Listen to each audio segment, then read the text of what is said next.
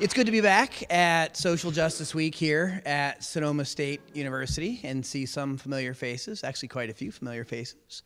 Was here, had the pleasure of speaking last year, and the topic was frightfully similar because the so-called scourge or phenomenon of fake news is still with us.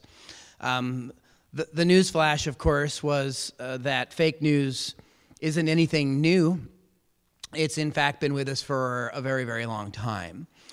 The term fake news has actually even taken on many different iterations, so I figure for the evening, there's too many things to say, really, so I'll try to keep the remarks to a reasonable time, and as somebody that lectures for several hours, reasonable would mean less than that. Because it's also interesting to hear your feedback and hear your commentary, your perspectives, and any questions. Not that I can always answer all of them, but that's certainly a more enjoyable part of all of this overall. So the title of the talk, first of all, I want to thank everybody that Peter Phillips has been working with here at the university, not just on Project Censored, which he took over from Carl Jensen back in 1996-97. Carl Jensen founded Project Censored here back in 1976, so we're in our 42nd year. We do these books every year. This is our latest. It's Censored 2018, Press Freedoms in a Post-Truth World with Andy Lee Roth. I've done about 8 of these with Andy Lee Roth. I'm finishing my 10th censored book actually with him right now. So apparently censorship is something that isn't disappearing. It's not going away. And in fact, in an era of so-called fake news, there are more problems to deal with media and news journalism in general. But again, special thanks to Peter, all of the students that put together Social Justice Week. If you haven't seen the calendar, please check it out. There's still more going on. This is the middle of the week, and there's a lot going on tomorrow and also Friday, including Glenn Ford will be speaking from Black Agenda Report. So if you're not familiar with him, I would strongly urge you coming out and seeing him. So where to begin? Well, the title of the talk was Fake News and the Truth Emergency. So some of you that are follow Project Censored at all may remember that it has been, well, more than a decade, but at least a decade ago when we convened a conference in Santa Cruz that talked about our ongoing truth emergency. And Peter and I actually wrote about this in several of the censored books, and it related to not just media reform, but what we were calling for, which was a radical restructuring of media and an increase of critical media literacy education, and we'll touch more on that in a bit.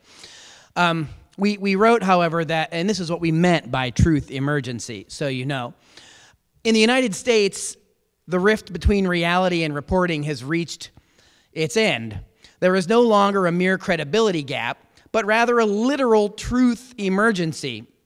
Americans cannot access the truth about the issues that most impact their lives by relying on so-called mainstream media that we more accurately refer to as corporate media. A truth emergency is a culmination of the failures of the Fourth Estate to act as a truly free press. This truth emergency exists not only as a result of fraudulent elections, inconclusive 9/11 investigations, illegal preemptive wars, torture camps, doctored intelligence, but also around issues that intimately impact everyday Americans. Yet these issues are rarely reported in corporate media outlets where a vast majority of the American people continue to turn for news and information. We wrote that over a decade ago. And again, it could have been written yesterday. And if you sub out this so-called truth emergency and you begin using the language that social media tech giants are using about fake news, right, you'll see that, and we're going to get to this in a little bit, but the whole moniker of fake news was really generated, created, and has even further morphed into a weaponized term to be used to discredit anything that challenges establishment narratives. Or on an individual level, anything that with which one disagrees.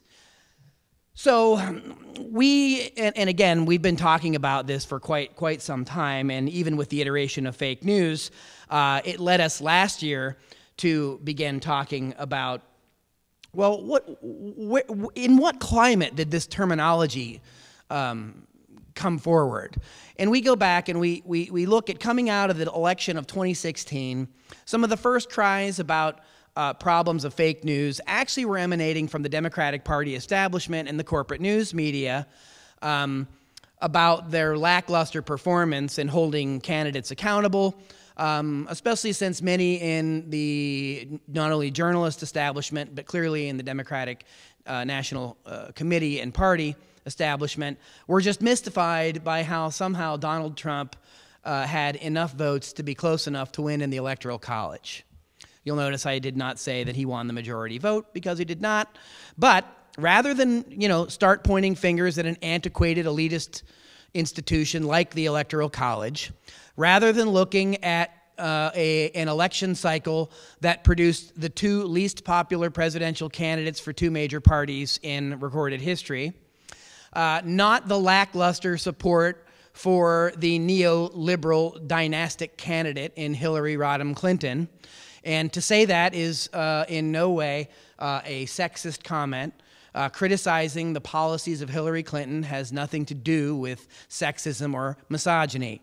Were there people that were misogynistic and were making incredibly disparaging remarks about Hillary Clinton as a woman? Yes, there were. Should those have been called out by the media? Absolutely. Were they? Not always with great zeal. And in fact, sometimes the media acted to amplify those, only to get sucked into Trump's Twitter campaigns, where they actually became part of their own stories. That's pretty much when things ended in terms of having credibility in the election cycle, as far as corporate media was concerned. We'll come back to that in a bit. But instead of blaming, looking for the many different root causes for sort of how things happened the way they did, and you'll remember most of the media, corporate media pundits were aghast, jaws agape at the outcome of the election. In large part, as we know from people like Alexander Zaitchik and a few other journalists that traveled around, even Michael Moore, who was one of the very few people that said out loud that Trump was going to end up in the White House. Most of those calls were completely ignored. They were ignored so much that the Democrats decided to not campaign in Rust Belt states, where they ended up, well, having things to be close enough so that they can be stolen. Is there election chicanery afoot? Absolutely. Is there a problem of cross-check and voter suppression? Absolutely. Is it a known phenomenon that hacking of voting machines occurs outside of anything that goes on with Vladimir Putin and Russia? Yes, absolutely. That occurs. I mean, I'm losing track of how many things I'm mentioning that resulted in the outcome of the election. Notice that I haven't blamed fake news for the outcome of the election yet. And I won't. Because there isn't demonstrable proof that any kind of, quote, ads taken out on social media or Russian, the use of Russian bots from the Internet Research Agency or these types of things. We know that this happened, but there's no metric or no measurable evidence that shows what the outcome of that was. And it was actually, from what we know, quite paltry on the scale that we, in other words, if you add up how much free coverage went to Trump by the corporate media, you end up with multiple billions, with a B, of dollars. Last count, the total was roughly 6. Hillary received about 3, Sanders under 2.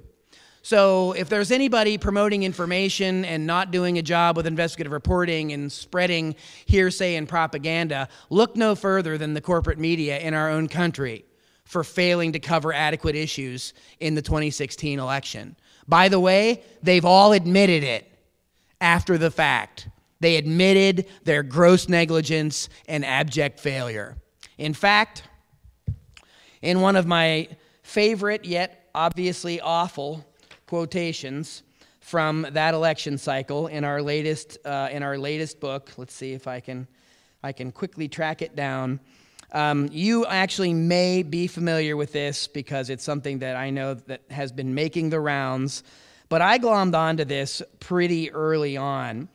And what was that? It was the admission of the CEO of CBS, whose name is Les Moonves, Les Moonves admitted out loud at a tech convention in San Francisco in the summer of 2016 that, in fact, while the network coverage of Trump and the campaign was, again, drifting toward yellow journalism, Moonves said, "Keep going, Donald. Keep going.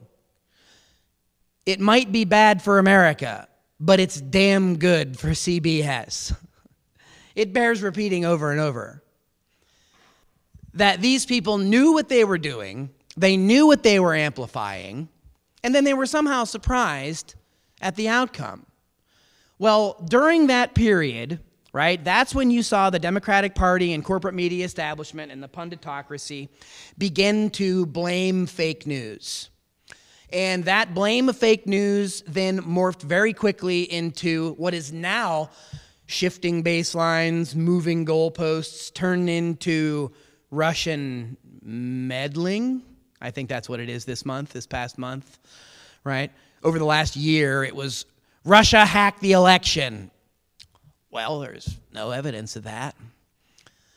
Then it was Russia could hack the election. Okay. Then the CIA came out, always a believable source, and came out, again, since World War II, the United States has interfered in the elections of 81 countries. Just bookmark that. So the fact that other countries interfere in other countries' elections is obviously a thing. Is it likely that Russia was attempting to, quote, meddle in the U.S. election with, given what the outcomes could be and what the policies were and the outspoken bellicosity coming from the Clinton campaign? Sure. I mean, in this day and age, I'm not sure why that would be even surprising. But to keep claiming it over and over with no actual evidence, or with circumstantial evidence, or with hacking turning to leaking, turning to colluding, turning to meddling, if there's a there, we're still waiting for it. And perhaps the Mueller investigation will yield something other than RICO cases or corrupt business deals and money laundering and Lord knows what else. It looks like a menagerie of corruption and business catastrophes. And it obviously bleeds into the political sphere. But between Russia and fake news, this is sort of where we have the corporate media and Democratic Party establishment continually repeating about what happened in the last election. But again, I want to go back to Moonves, and I want to go back to, let's say the Washington Post, which is owned by Jeff Bezos, who is the wealthiest person on the planet. Forbes just ranked him the wealthiest person on the planet at a net worth of somewhere in the neighborhood of $112 billion. Bill Gates trailing behind at $90 billion. We hope that he can hobble his way along and make a go of things. In fact, the latest Oxfam studies, and they're experiencing some serious problems of their own, but putting that aside momentarily, somewhere in the neighborhood of 42 people have as much wealth as half the population of the planet. So again, we have some pretty significant wealth inequality that the news media could be reporting on instead of Trump's latest tweet. But nevertheless, Bezos owns the Post, Amazon, Whole Foods, down the line.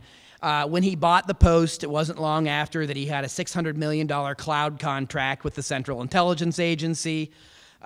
So again, now we're back to the CIA. Now we're involving media, but no one really at the Washington Post wanted to take any actual investigative attempts to figure out what went on in the election. So they jumped on the fake news bandwagon. In fact, their own media critic, Margaret Sullivan, said that at some point right after the election that she was already tired of the moniker of fake news and that they probably needed to come up with a different term. And the big reason for that was because they no longer controlled its use. Because Donald Trump immediately seized upon the opportunity to use fake news as a weaponized term to basically claim anything with which he disagrees as fake news. So thanks to Donald Trump, my 6-year-old son, if he doesn't like something I'm saying, I'm fake news. Right? True story. True story. He said that about 2 weeks ago, and then it's devolved from there. Right now, there's fake news in my heart. Right, all these kinds of fun things. So good times at home. But again, it's an interesting term, fake news. And again, I'm going to come circle back around and pile a little bit on Bezos and the CIA and the Washington Post, which, by the way, Steven Spielberg is trying to give a facelift to in theaters nowadays. So if you're interested in the half-truths of the post-truth world at the Washington Post, you can go check out the movie. Dan Ellsberg, the leaker of the Pentagon Papers, actually has a very small role overall in the film, even though, interestingly enough, that was a really huge issue at the time, and it also shows how the institutional, the traditional news media as a fourth estate in this country used to support whistleblowers and used to occasionally, right, run these kinds of stories that held people in power accountable. Now it's often personal foibles, personal scandals, these kind of things, and the fourth estate has long crumbled. But back to, again, we were talking about this truth emergency and morphing into the problems of now fake news. I wanted to add to say that now that the term is weaponized, now that it's routinely in the culture, now that it's being used all over the place to accompany another attack on news media where Trump has referred to them as the enemy of the people, right? And by the way, the problem here is multifaceted and layered because we do know the corporate news media function as a propaganda arm, both of their own interest, their shareholders, and occasionally the state. But that's not what Trump's referring to. Trump's referring to the corporate news media as fake when they run critical stories or attempt to before they get sucked into their own narratives and they become part of the story. Where that's most recently manifest, anybody notice this week Sam Nunberg's epic non sequitur bizarre meltdown on CNN? Anybody see that? It's all over the place if you haven't seen it. And at one point, the journalist at CNN even asked him if he was drunk, what's going on with you? But nevertheless, these folks went on and on and on. And CNN covered this as if it was a story about how this person wasn't going to testify in the Mueller investigation, and that you just, again, one non sequitur after another. They covered it all day long. It's still in the news cycle. They're still talking about it. It turned, well, what's wrong with him? And then, of course, the retort from the White House is like, well, that's fake news, and CNN's fake news. Right, on and on it goes. Meanwhile, anything else going on last week that might be worth reporting? Like anything at all? How about Putin's State of the Union address, which also functioned as a propaganda speech for the, quote, election that's taking place there? You know, there's obviously problems in the Russian elections, too. In fact, if I remember correctly, we've been meddling in Russian political affairs for at least 100 years. Going all the way back to the revolution in 1917 and 18, helped Boris Yeltsin get in. I mean, again, so Chalmers Johnson would refer to this as a blowback issue, and the CIA actually has the term blowback to talk about unintended consequences of covert actions. Well, meddling in Russian elections then might reasonably end up with Russia attempting to meddle in U.S. elections. But taking out ads and using our own social media and our own news sources against us, I think, is almost a humorous story. And all of the efforts that have been, put forward to address this problem and to address the so-called problem of fake news are pretty much abject failures. And we're going to talk about those in a few minutes. But just back to this issue of, how did we get here with fake news? And where is this term going? And again, I want to reiterate, there's nothing new about it. In fact, the term fake news even propped up in the 19th century, where there were, prominent newspapers that ran stories about, people on the moon and other kind of crazy stuff. You will also know that fake news morphed its way into the term yellow journalism by the late 19th century, early 20th century. So there we have this problem, still there, still going. Then we had issues of fake news and reporting going on around the USS Maine in the start of the Spanish-American War. So again, that's not new there.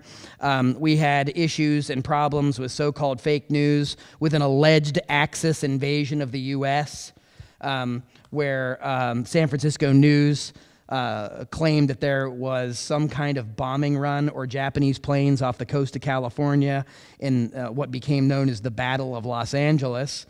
This was a false alarm. Not entirely unlike the completely inexcusable false alarm that just took place for a missile attack that wasn't coming in Hawaii. Remember, that just happened not long ago.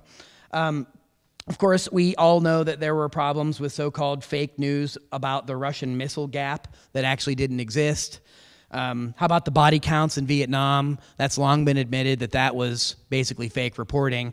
Notice how I'm morphing from fake news as entertainment to fake news as real news, or real fake news, right? Notice how the lines are all blurring here. Well, again, this is the same kind of problem that we've been experiencing in the present, so that's again why I'm saying that this really isn't new, right? The term fake news hasn't always been employed, but it's back. It's with us.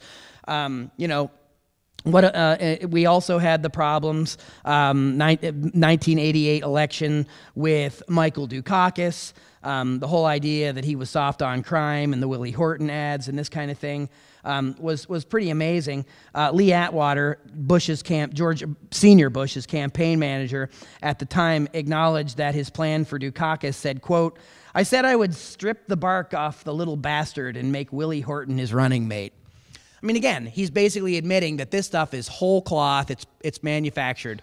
What's one thing that we have in common with all of these kinds of examples, right? One thing we have in common, well, this is also propaganda. Fake news is simply propaganda. And propaganda is nothing new at all. The use of the term fake news 10 years ago actually referred literally to satire. It referred to Stephen Colbert and The Daily Show, right? It referred to this idea that this is funny, they're poking fun at things going on in the headlines, and they make it appear as though it's news, and through comedy, they're actually able to report things that the corporate news media can't, won't, and don't, right? So we had to actually rely on satirical fake news to get any kind of actual news. And nowadays, that same genre has, it actually has a name. It's called investigative comedy. Anybody heard that term lately? Yeah? So Lee Camp comes to mind, right? You probably are familiar with John Oliver on HBO, right? But notice how now that's not being called fake news, it's being called investigative comedy. Well, we saw that when Lenny Bruce did it. We saw that when George Carlin did it. We saw that when Bill Hicks did it. It wasn't called investigative comedy, though, right? So no matter what monikers we're using or what labels we're using, we just need to remember that there's ever been an attempt to deceive. There's always an effort to control information. There's always been an effort to control narratives and dialogue while simultaneously censoring and suppressing any narratives that might call attention to corruption by those in power. And this is not unique to the United States. But it is, however, very interesting that in U.S. history, there have been deliberate and concerted attempts to misinform or disinform the public through propaganda. And the list is very long, and it's been demonstrated tome after tome after tome. I mentioned a few things right here down a list a little bit ago, and I can mention, unfortunately, a lot more, but I want to at least call attention to the genesis of this issue in an official capacity in the United States 100 years ago. And then I do want to jump up closer to the present and say a few things about some things that are happening now. So some of you may remember the nephew of Sigmund Freud, Edward Bernays, who actually wrote a little book in 1928, literally called Propaganda. Before that was a dirty word. And again, I often bring this up in a lot of public talks because, in my view, it bears so much repetition. It's actually quite astonishing that despite how much this has been documented and reported and recorded, particularly in academic circles, communication circles, etc., it's always mind-boggling to me how people either don't know, never heard of, or don't recall Edward Bernays. The reason I bring it up is this is the how-to manual. This is before propaganda was considered a dirty word, right? It's, propaganda went through the ringer through World War II, after people like Hitler, Joseph Goebbels, Goering, and others got a hold of Bernays' little book.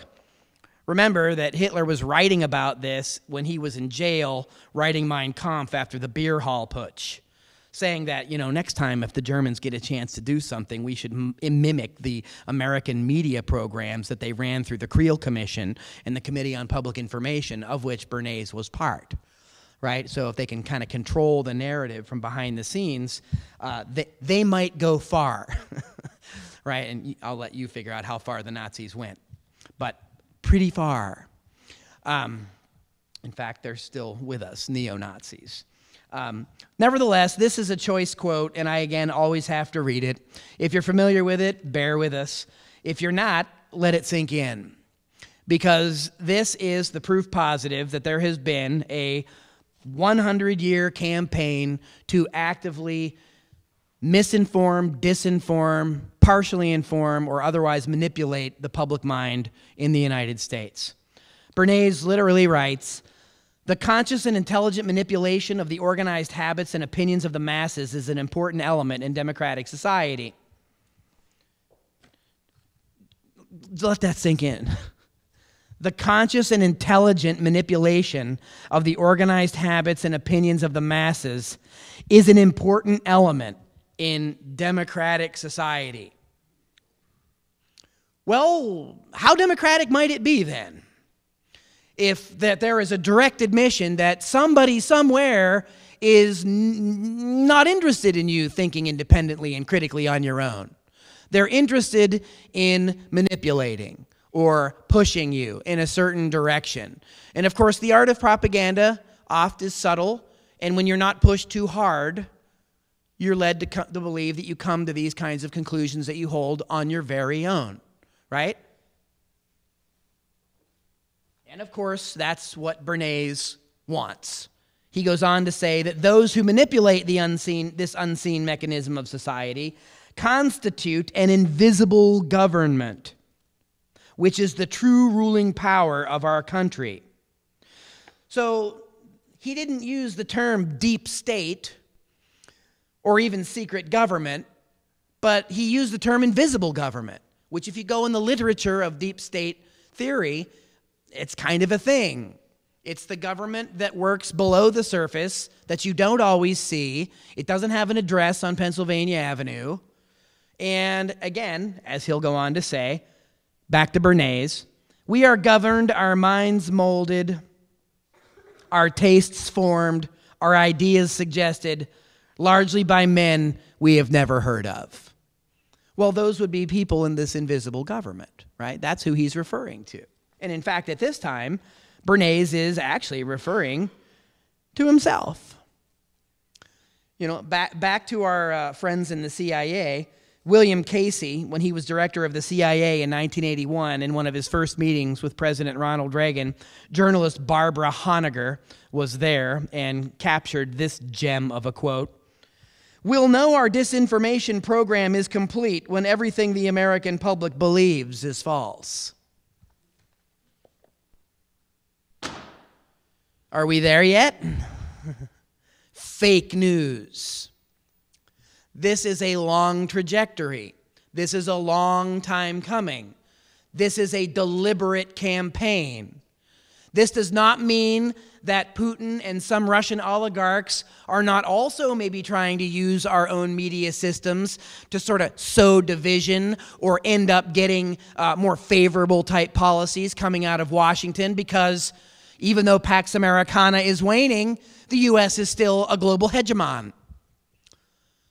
So again, it's common sense that we would suspect that some foreign actors had interests.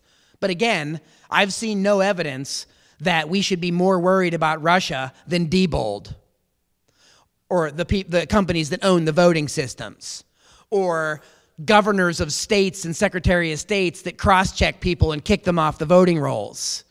Right? There's a long-standing problem with our voting systems. And I see Rick Lutman's here, and he could talk about that all day long, and alternative forms of voting as solutions. And in fact, was on our show, Project Censored show, last year to talk about that.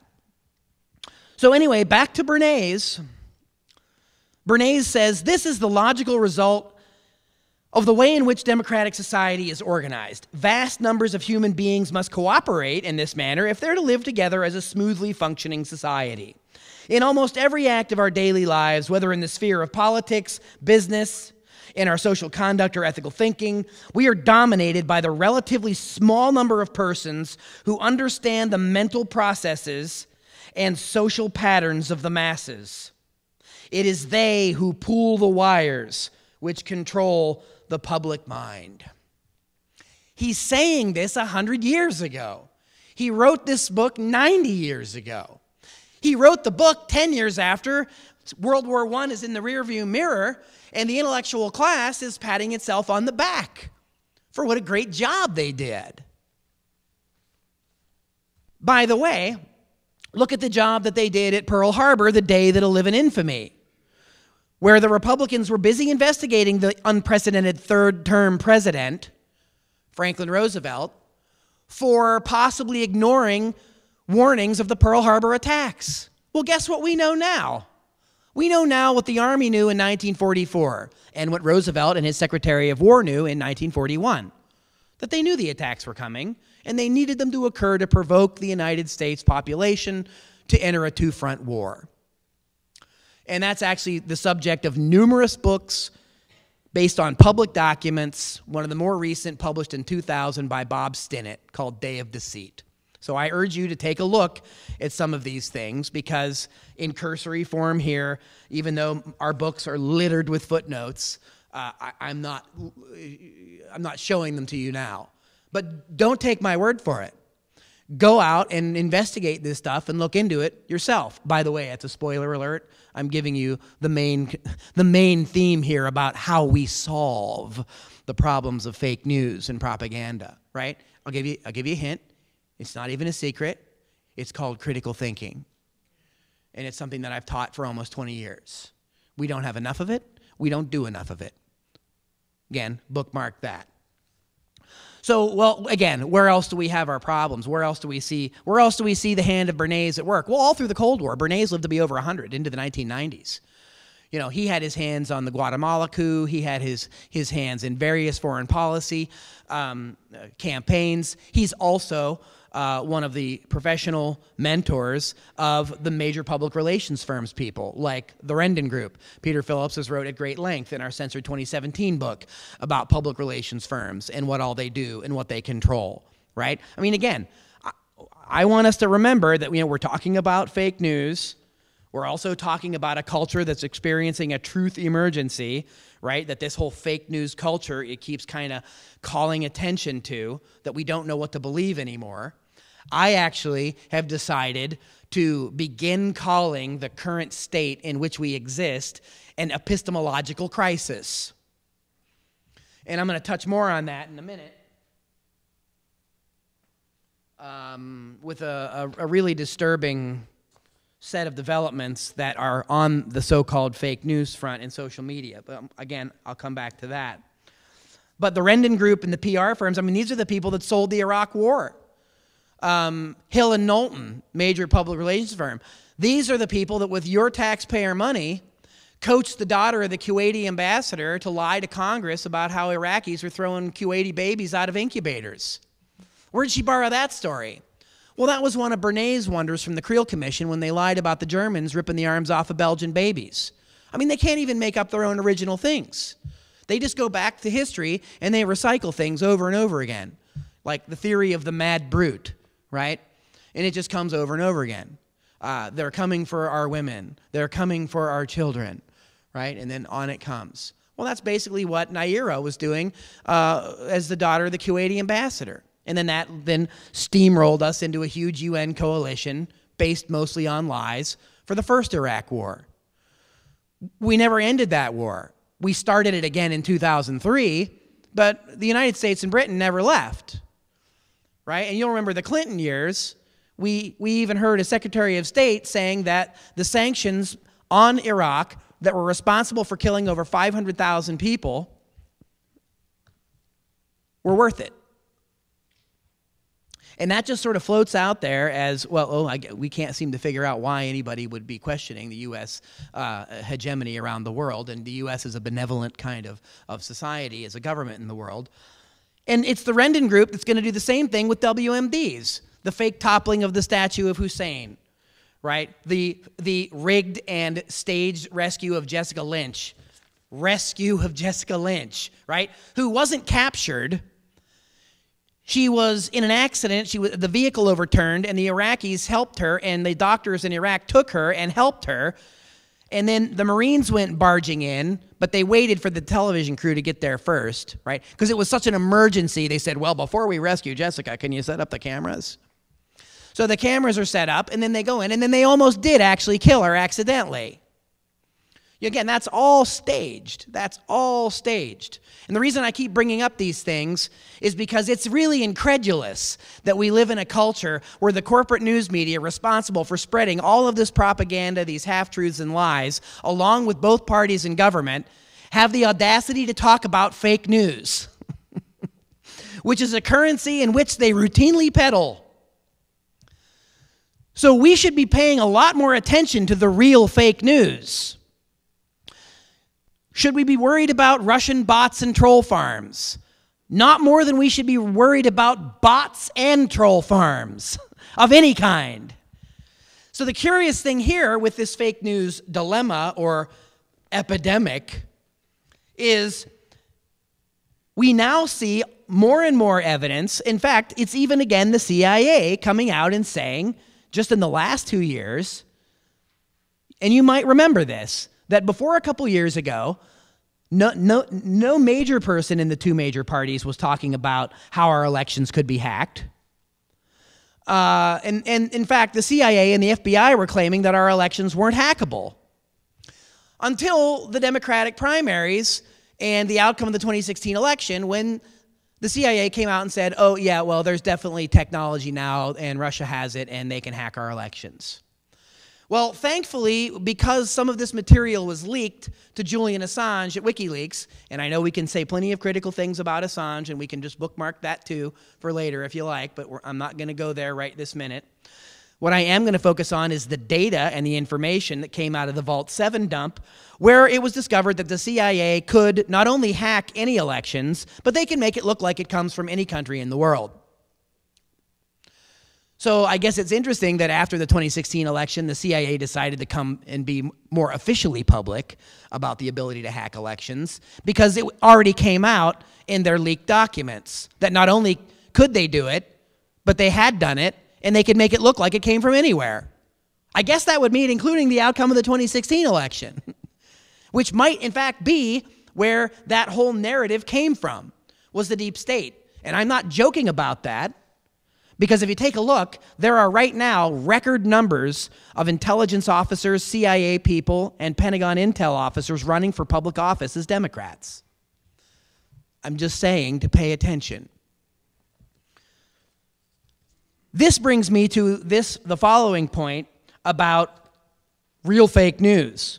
And if we now live in an environment where we know that there are these troll farms, bots, that social media can easily be used to spread falsehoods, rumors, propaganda. This takes it to a new level. And I know that over the years, we at Project Censored have dealt with very controversial topics, often because it is those topics that are censored or where free debate is curtailed, often by ostracism. No matter how serious you can get somebody, a mathematician, somebody from MIT, others, to talk about the seriousness of the flaws of our electoral system, it's routinely met prior to the Russia narrative with jeers of conspiracy theories. And so we've heard over and over again how any of the questioning of this stuff was a conspiracy theory.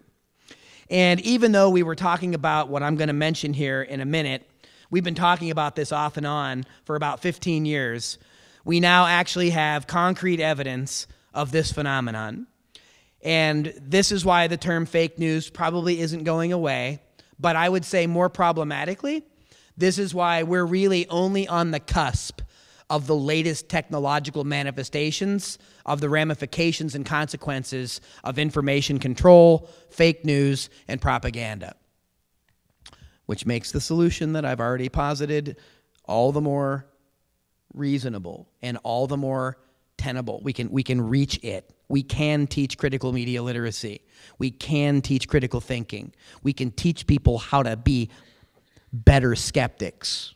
We can do that. But anybody in here know a technologist by the name of Aviv Ovadia? Anybody ever heard of Aviv Ovadia? Yeah, me too. I'm right there with you. I was like, who? Like, don't know this person. Well, here's why I know him now. In a presentation given right before the 2016 election, it was a San Francisco tech conference, not unlike the one Les Moonves was at, crowing about, keep going, Donald. Ovadia gave a talk that he called Infocalypse, as in apocalypse, but information apocalypse. And so he neologized this term to say info, right? Infocalypse, infocalypse. I'm almost saying something in the middle there, and it's probably apt that it would be said. He writes here, warning of an impending crisis of misinformation. The web and information ecosystem that had developed around it was wildly unhealthy, Ovadia argued, right before the 2016 election. And this is somebody that's very familiar with Facebook, Twitter, worked with Quora, other companies, another MIT engineering grad. And Ovadia warns, the incentives that governed the biggest platforms like Facebook, Twitter, Google searching, the incentives that governed the biggest platforms were calibrated to reward information that was often misleading and polarizing, or both. Google, Facebook, Twitter prioritized clicks, shares, ads, and money over veracity of information, information integrity, or overall quality of messaging. And Ovadia couldn't shake the feeling that it was all building towards something bad, a kind of critical threshold of addictive and toxic misinformation, including from Facebook and Twitter. Interestingly enough, there are a few people at this talk who later go on to work with Facebook's newsfeed integrity effort. Better late than ever, but we can chat about why that's problematic in a minute as well. Ovadia went on to say, at the time, it felt like we were in a car careening out of control. And it wasn't just that everyone was saying we'll be fine. It's that they didn't even see the car. Alarmism could be good. You should be alarmist about this stuff, he said, before calmly outlining a deeply unsettling projection about the next 2 decades of fake news, artificial intelligence, assisted misinformation campaigns, and propaganda. Ovadia said, we are so screwed, it's beyond what most of us can imagine. We're utterly screwed a year and a half ago, and it's even worse now. Depending on how far you want to look into the future, it just gets worse. What's he getting at?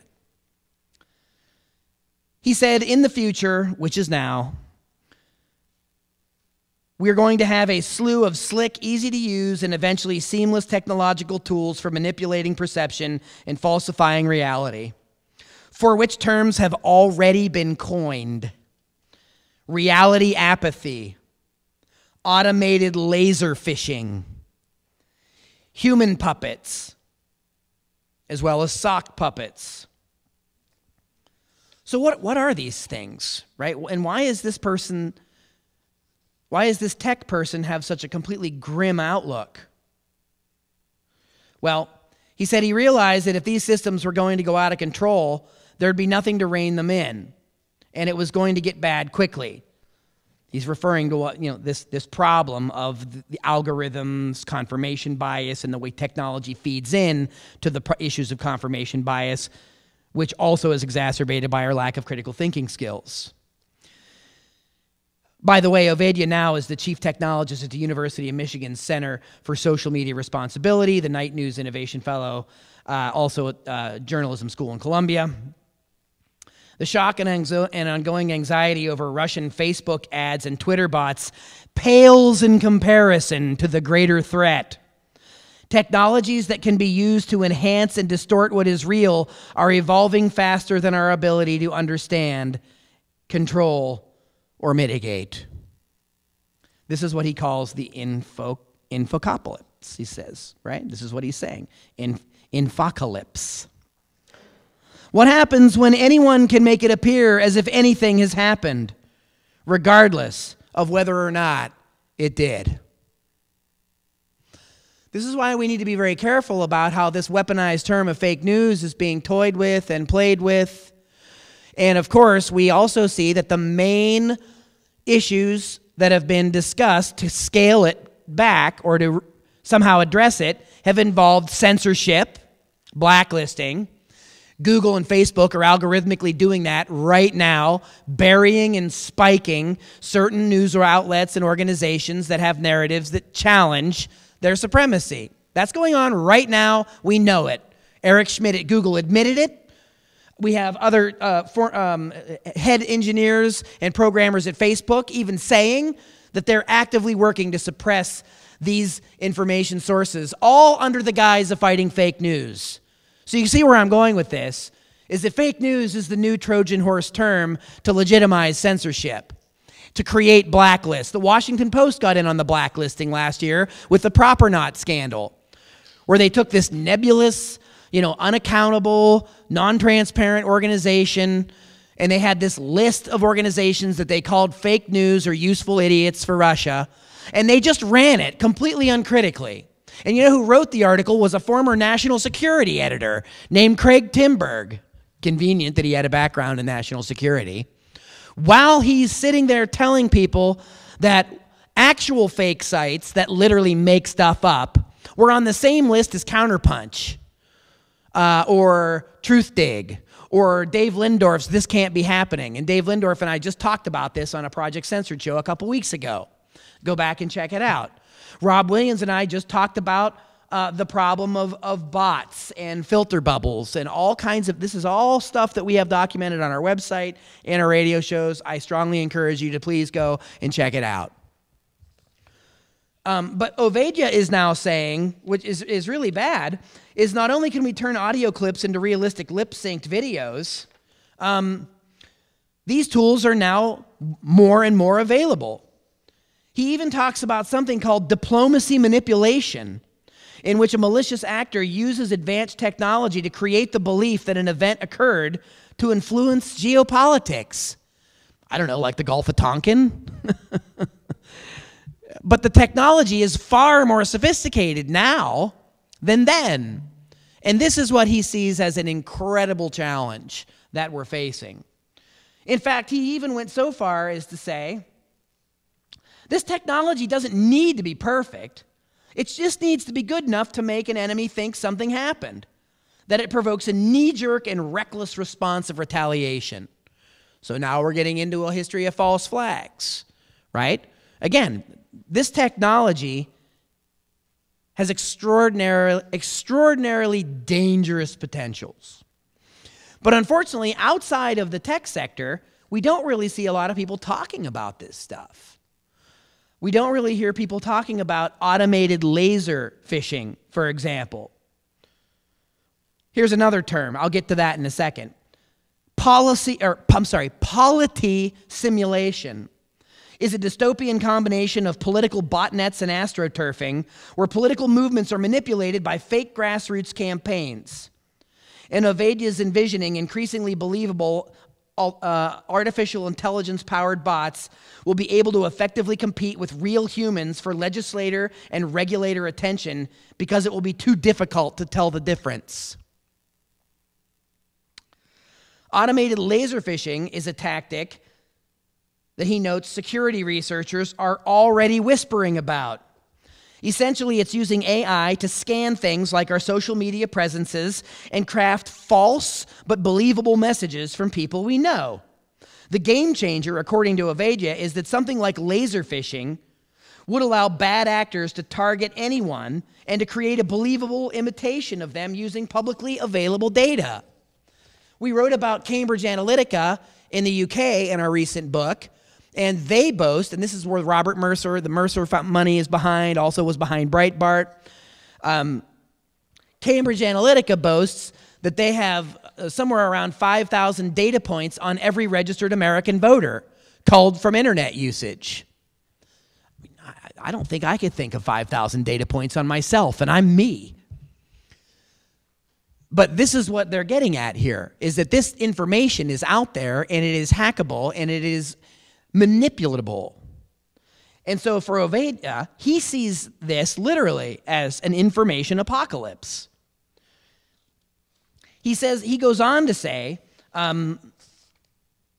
he also used that term reality apathy. And by the way, this is something that other scholars have used throughout the years. But in this instance, he's referring to reality apathy as this. Beset by a torrent of constant misinformation, people simply start to give up. Ovedja is quick to remind us that this is common in areas where information is poor and thus assumed to be incorrect. He said, quote, "People stop paying attention to news, and that fundamental level of informedness required for functional democracy becomes unstable." Well, ask ourselves, what's happening in our news source? We have increased numbers of people that don't trust traditional news media. We have people that are constantly saying, well, they don't know what news media sources to trust. And so most people revert to their own confirmation bias. They have sources they're used to and they're comfortable with, and they basically say that those are the reasonable sources. If they're not familiar with the source, or they don't agree with something that a source says, then they can call it fake news. And this is, again, one of the consequences, this reality apathy, as it's being referred to. I'm not going to go on and keep boring you with some of these details, but basically where he's going is here. Another quote. "You don't need to create the fake video for this tech to have serious impact. You just point to the fact that the technology exists and you can impugn the integrity of the stuff that's real."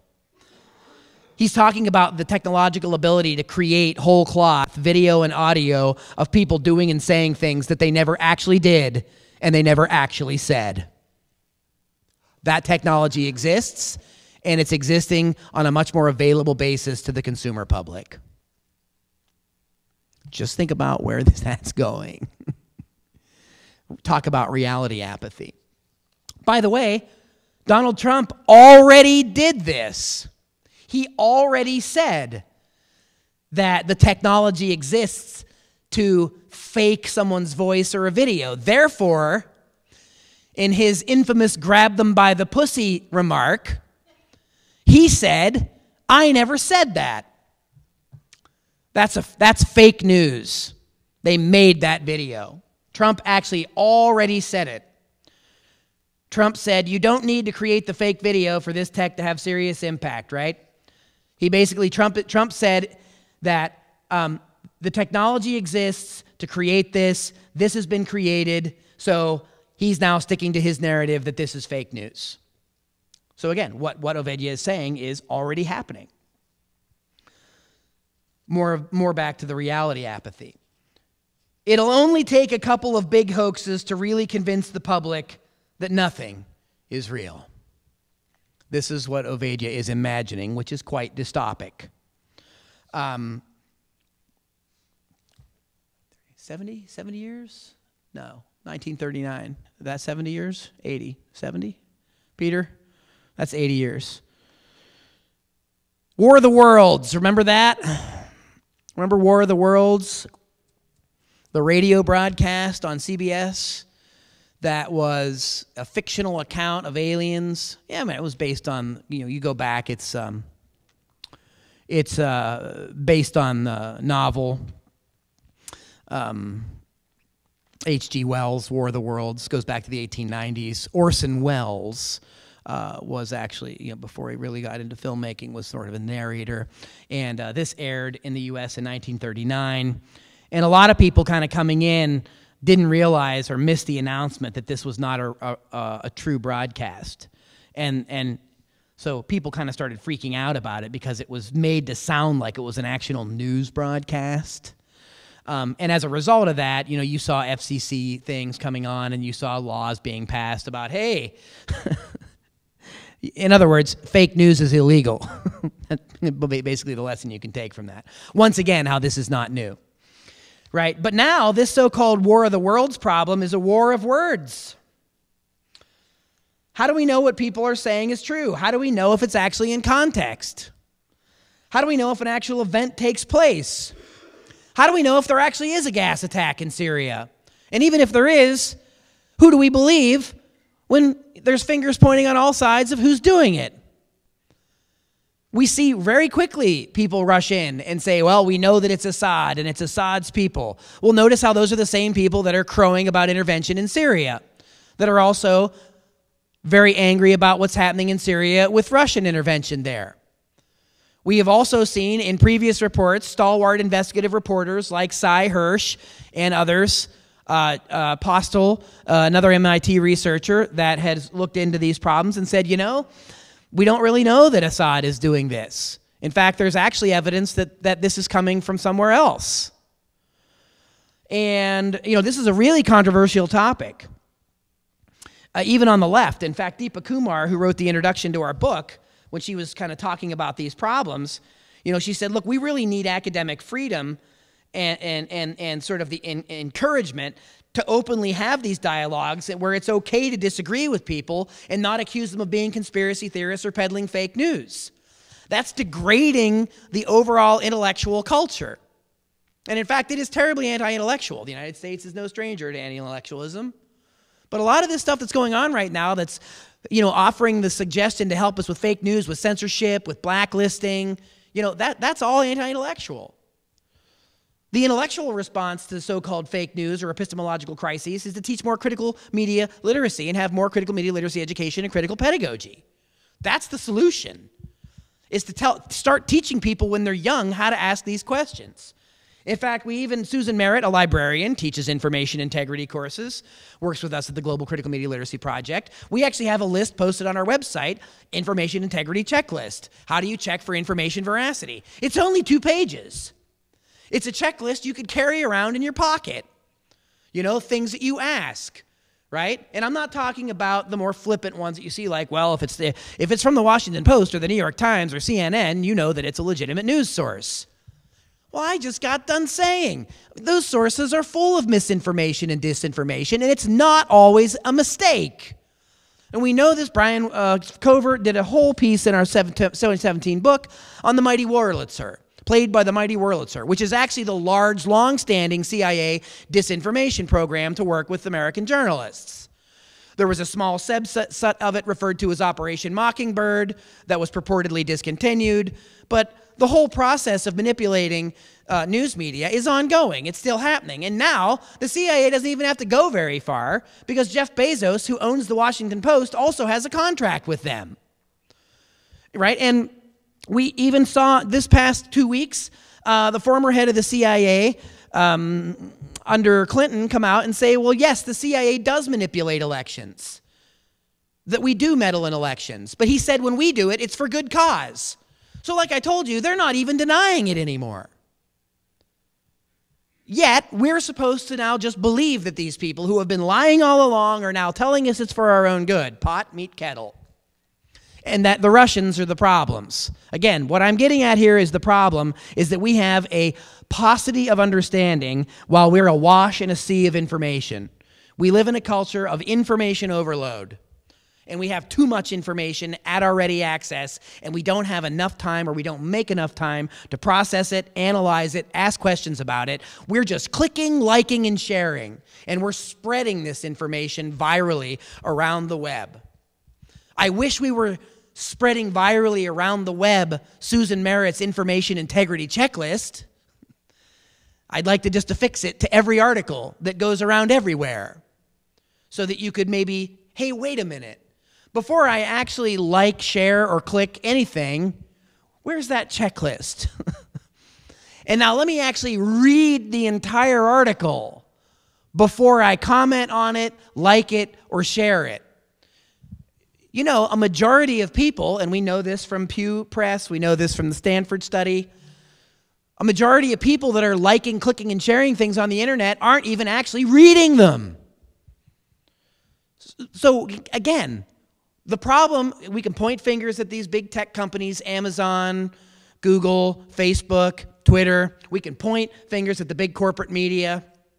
We can point fingers at, quote, journalists like Chuck Todd that bemoans that he can't ask his guests the tough questions or they won't come back on his program. But at some point, we need to come back and actually point the finger at ourselves. Because outsourcing these solutions means more censorship, more concentrated propaganda, more deception, and a more easily controlled public.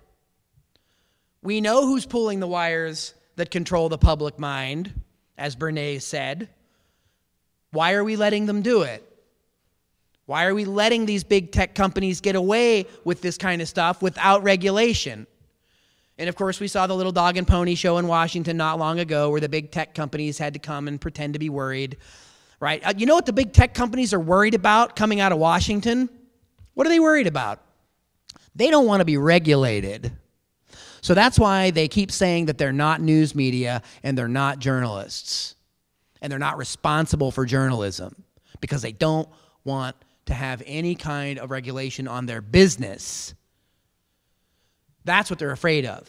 But that's why Facebook created its news integrity group, its news group. That's why Google is suppressing news searches. That's why these other companies are fooling around with algorithms. That's why this stuff's happening. It's happening because they want to appear as though they're dealing with fake news, but they're dealing with it by censoring information. And as I mentioned with Prop or Not, a lot of the information that's being censored is information that challenges the overarching ideological bias that we have in our news media and in our political culture in general.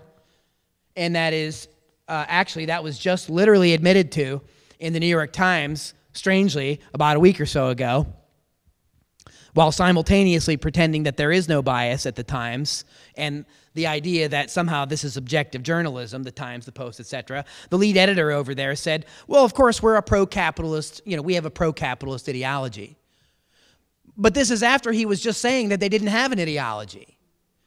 And again, in the United States, having a pro-capitalist ideology is like asking a fish, how's the water? That it's so ubiquitous and it's so obvious that nobody bothers to call it out. And in fact, the news media masquerade, the corporate news media oft masquerade under the moniker of objectivity, even though we know they're not objective and we know who they're serving. They're not serving the general public, they're serving their shareholders. Just like Les Moonves said they were. When he said, keep going, Donald. You might be bad for America, but you're damn good for CBS. Again, this stuff's all out there. All this information is out there. This stuff is documented. We know that this stuff is going on. Again, the Ovadia stuff, to me, was some of the more troublesome in terms of where people who are in technology see this going, right? And so once again, I have to come back to the idea of a solution that doesn't involve blacklisting, that doesn't involve censorship, that doesn't even involve more technology to create code or algorithms that will suppress things for us. What we need is again, simple, critical thinking kinds of pedagogies. We need to be taught how to ask the right questions. As a matter of fact, one of the textbooks I've long used in one of my courses is simply called Asking the Right Questions. It's a primer on critical thinking. It's stuff that people should be learning in elementary school, but guess what? In the United States, there is no requirement in public education for critical media literacy. There just isn't. Other major industrialized countries and, quote, democracies have long taught critical media literacy education through primary school, junior high, and grade school. By the time they get into college, they're doing more advanced kind of propaganda deconstruction, right? And they're understanding how to write reasoned arguments, devoid of fallacious reasoning, and they're actually building on their intellectual skill sets. Much of what we do in the United States in the first couple years of college is play catch-up and try to teach people a whole slew of things that they didn't learn because they either weren't part of the curriculum or they weren't on the test, which is what the curriculum is turned into. It's turned into the private property of these education corporations that are now dictating public education policy. That's a huge problem, but it dovetails with this problem of our news media illiteracy. In fact, Nolan Higdon and I are actually working on a book right now about those two problems and how those two problems intersecting is what is creating this climate, this whole alleged, academic terminology, right? Epistemological crisis that we're calling fake news. It's really an epistemological crisis. We are no longer, as a society, seemingly able to have civil disagreements. We're not able to kind of comprehend how somebody telling something that you've never heard before might actually be correct or factually accurate. We're not really seeing any kind of modeling of this in a lot of the news media. We certainly don't see the modeling of any kind of debate going on in the presidential circles. Or that's literally like a three-ring circus. Where, by the way, the corporate media moderators are not asking tough questions and they're not holding candidates accountable on positions. And that's not just me saying it, that's them saying it themselves. The corporate media elites came and said after the election that they failed. I said, well, that's cool. We at least agree on something. You did fail, or did you? Because it seems that it's by design that this failure is occurring. When you have people able to sit at their living room and scream at their TV and shake their fist and know that the obvious questions are not being asked, what's wrong with these people that get paid millions of dollars that they're not smart enough, that went to elite journalism schools, that they can't ask the right questions? Well, it's not because they're dumb. It's because they're paid not to ask. It's part of the problem. What we need to do is not only call out those problems, but we need to model the solutions. And again, at the risk of sounding like a broken record, the solutions are ones that we lay out in our books every year in our Validated Independent News project, where we have students review independent news sources, check them for information veracity, and we have them then do peer reviews with professors or other experts in the field to go and say, I need feedback on these topics. Tell me more about where I can go to fact check and learn more about this. And then they come back on the other side and they're looking at where the news media coverage is and did corporate media cover these kinds of issues. And if the answer is no, or no, they didn't cover it enough, we go back and say, okay, well, this has been verified, this has been validated, this has been fact-checked, and it's not being adequately covered in the corporate press. It goes on the ballot to become one of our top censored stories of the year. We've been doing that since 1976. We have validated and vetted thousands and thousands of stories.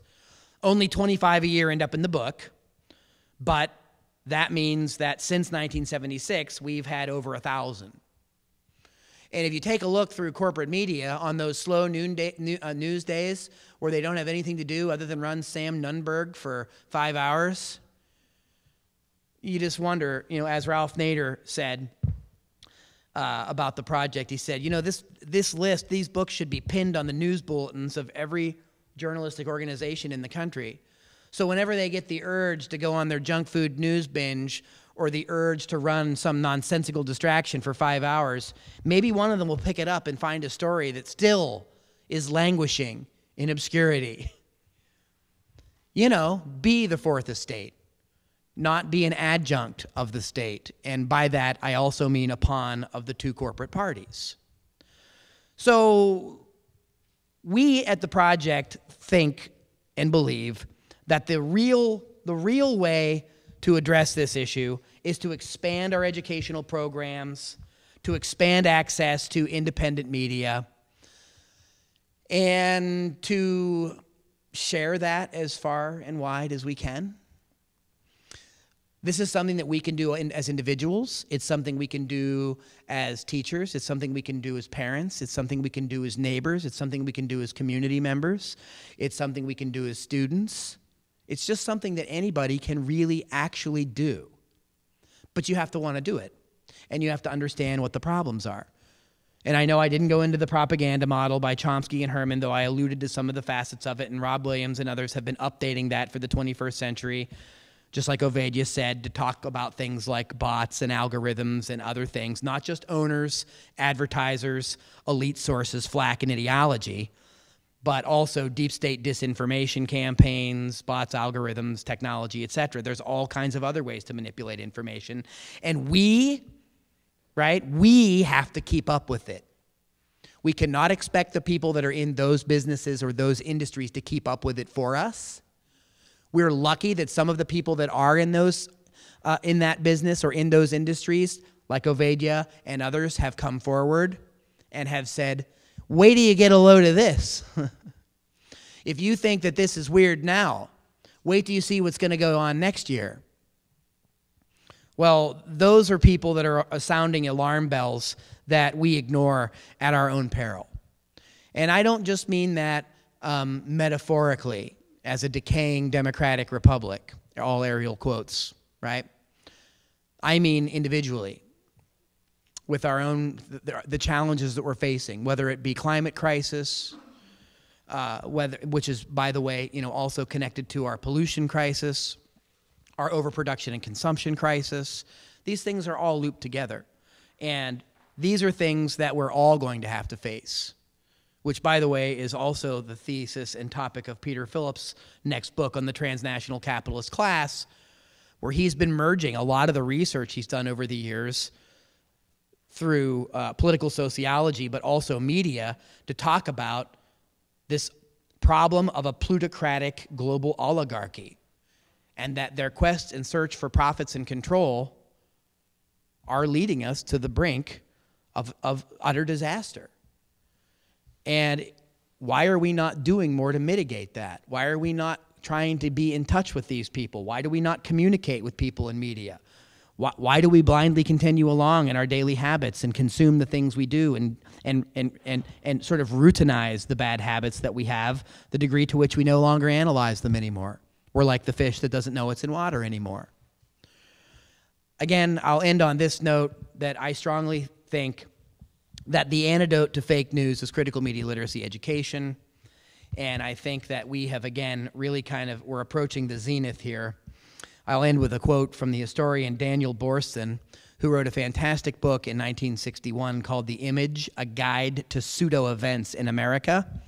In other words, he was talking about fake news in 1961, where he wrote, "We risk being the first people in history to have been able to make their illusions so vivid, so persuasive, so realistic, that we can live in them." This is our filter bubble, right? And we have reality apathy, right? These are the newer terms. And that we now try to make ourselves impervious to the objective, empirical world around us. We, in fact, are so inundated with this kind of phenomenon that Oxford Dictionary in 2016 coined the phrase post-truth, hyphenated word, the word of the year. Post-truth as word of the year, right? Relating to or denoting circumstances in which objective facts are less influential in shaping public opinion than appeals to emotion and personal belief. So we live in a post-truth world with fake news and alternative facts, right? That was Kellyanne Conway's gift to the lexicon, alternative facts, that are the stuff of fake news that help us hide and be safe in a post-truth world. Well, at Project Censored, we don't believe in a post-truth world. We believe strongly, as the Indian poet Rabindranath Tagore did, when he wrote that the truth comes as a conqueror only because we've lost the art of receiving it as a guest. This is why we need critical media literacy education. This is why we need critical pedagogy. And this is why we really need to face up to the empirical facts of the world around us. And we need to get really busy, not just talking about these things, but actually doing something about them rather than sort of just fold in to our own myopic and complacent silos. That really is not an option. So I hope that some of you will agree that that really isn't a viable option, and you'll share with us the things that you're doing, maybe the ways that you think that this challenge and this crisis ought to be faced, and maybe where you see areas of intersection or agreement, maybe you'll contact us and maybe you'll do work with us at Project Censored. On the radio show, we have another film project. Andy and I are working on another book right now. We're on over 20 campuses around the U.S., including here at Sonoma State, where we were founded. So ultimately, after all of this, my real motives are, I hope, obvious. We don't do this by ourselves. We can't do this by ourselves, and we need your help. And not only do we need your help, we think in our country, in the U.S., and around the world, I think we all need to be helping each other. And I think that's really the only way that we're going to be able to map our way through this incredible, bizarre, surrealistic, artificially, intelligently designed realm of fake news. So with that, I'd be happy to hear your comments, questions, and suggestions. And I'd also love to hear if anybody here is doing something, working on something, or wants to be part of what we're doing at Project Censored. So thank you very much.